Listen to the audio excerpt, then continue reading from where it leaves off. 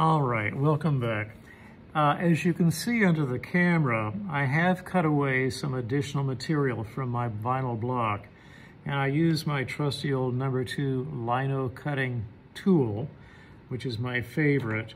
I know you can't see very many differences here. I'm going to get ready and ink this with a black ink, my second color, and print it on top of my first color orange. So remember, the areas that I cut away will stay orange, and of course the white will stay white. Anything that I did not cut away will turn black, or something like black. Now I may have put a little too much ink here on the bench hook.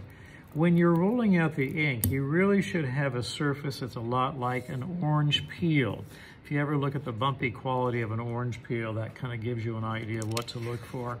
If I think I have a little too much, it's not exactly an orange peel, I have a scrap piece of paper here. I might just remove some of the ink from the brayer and carefully fold that in on itself and throw that away.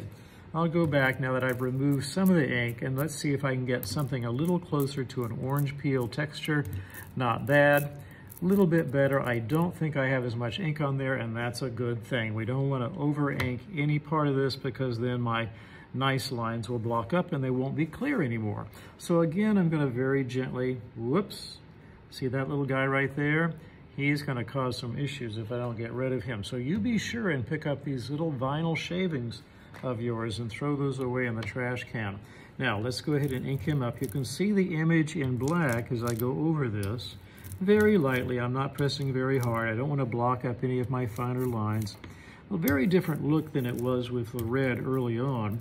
And you can probably see there's a lot more of the surface cut away, but all the area not cut away will turn black. Now, remember the brayer goes on the bench hook, the handle of the brayer, not on the ink, but the head of the brayer, the rolling portion on the ink so it doesn't get anything else, transfer to anything else. Now remember, I need to kind of match my top corners here. I have that original pencil line. I know this is the top right there. So very carefully turning this over and aligning the best I can right along that pencil line. I can still see it. Pressing down so the paper doesn't move. And then remember, we have another tool here called your Baron. Let me see if I can move that carefully so it's a little bit more under the camera. The Baron for pressing but lightly around and around and around.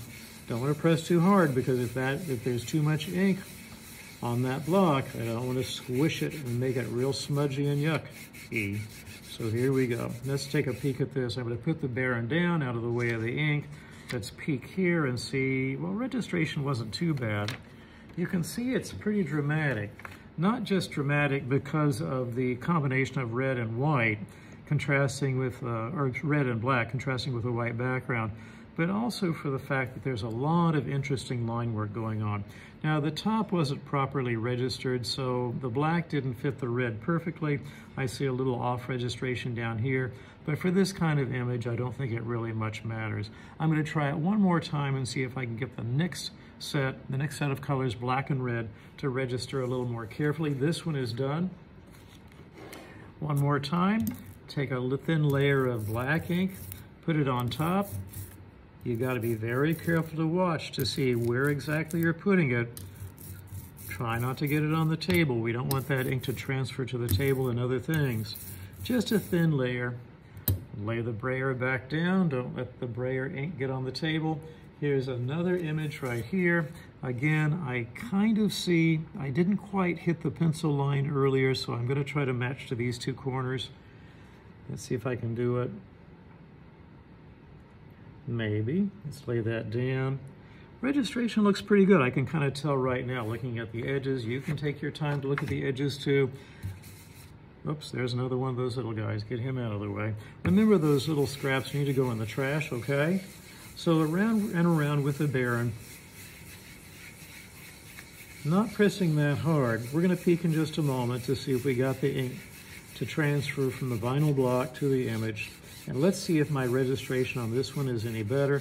Now I really only need one decent print from you that I can photograph or have you photograph and submit as your final. That's called pulling a print right there. It still looks like I'm off register down there, pretty much like the first one. It's not too bad. I'm just going to continue going on. I have 3 more of these prints in red to put black on top of, and I'll be done with my addition. Remembering I only need 1 good print, but if I can get 3 or 4 or 5 good prints, that's multiples of the same image, all of the same quality. That's what printmaking is all about. Okay, now you try.